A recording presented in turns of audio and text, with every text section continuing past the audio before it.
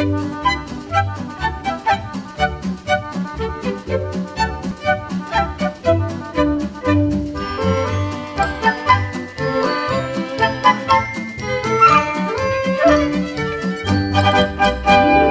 a small world. Either you love it or you hate it, it's still a massive part of Disney history. So to honor this amazing attraction, we're going to be counting down the top 5 facts about It's a Small World. And before we start, if you want me to do a top 5 Disney on a Disney attraction, just leave it down in the comments below. Let's take a ride on the happiest cruise of them all.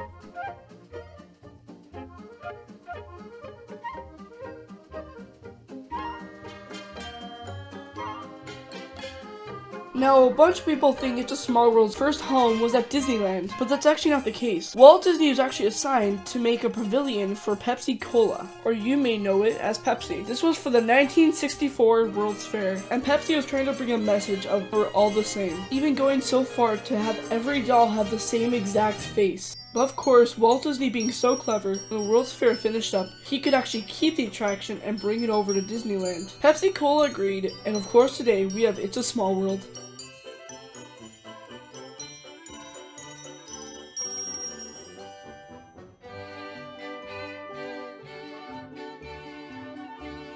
The original concept was for all of the countries in the attraction to sing their anthems, but didn't work as Walt planned and had become extremely annoying. So the Sherman Brothers, which had created songs for different Disney attractions and also Disney movies, had came up with the song It's a Small World. So instead of calling the attraction Children of the World, Walt Disney named the attraction It's a Small World.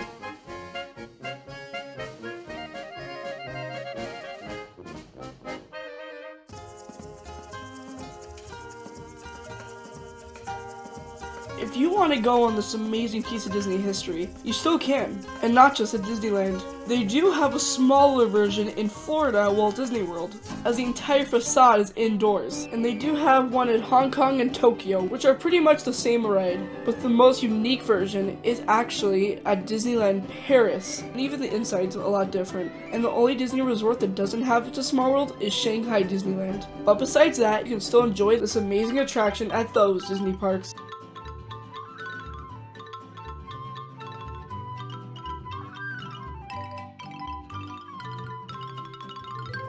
It's a Small World was Walt Disney's last attraction that he opened personally, and it was one of the best openings. Children from all around the world would come to Disneyland and pour water into the flume from their country. Right after that, hundreds of balloons flew into the sky to mark the opening of It's a Small World. After that, Walt Disney got on a boat with a few others and took the first ride on Disneyland's It's a Small World.